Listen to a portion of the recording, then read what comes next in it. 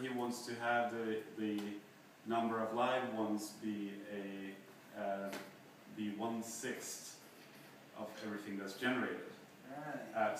And because he's treating 1 as being the only alive thing, this will actually generate lots of dead cells randomly, so the proportions will be correct because he's treating 1 so he'll always have an interesting world.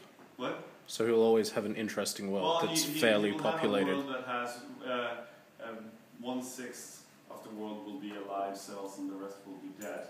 So that's why he's doing a range between 0 and... Actually, this is going to be 1/7 because he's generating... It seemed like low and high, so it's going to be inclusive. So it's going to be 1/7 is going to be alive and the rest is going to be dead. And then he takes that and mat n takes the composition of these things, which for each iteration applies... no, wait.